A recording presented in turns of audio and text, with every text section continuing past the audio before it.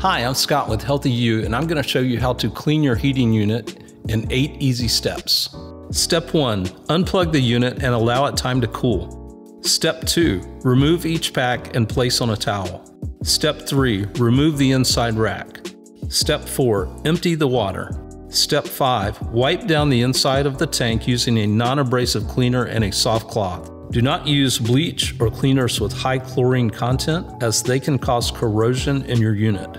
If needed, you may use a green Scotch-Brite pad to remove stubborn mineral deposits or rust. Step 6, inspect the heating element and power cord for visible damage during cleaning.